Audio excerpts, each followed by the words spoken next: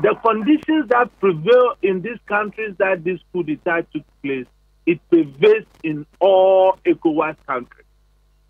And it is a warning sign to our leaders to be accountable and not to take the people who elected them to power for granted. Okay. And look, Kwame,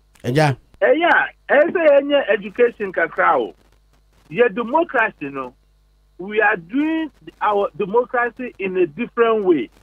To say we are not looking at capacity, we are looking at somebody was car. Look at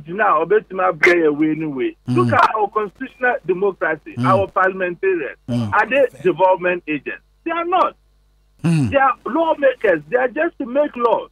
By elections back, look at the kind of promises they mount the stage and they make. So we have to reform our institutions. We have to educate the Ghanaian people to know that, look, we are so expectant of these politicians, which by itself is not their role in the first place too. Okay, very well.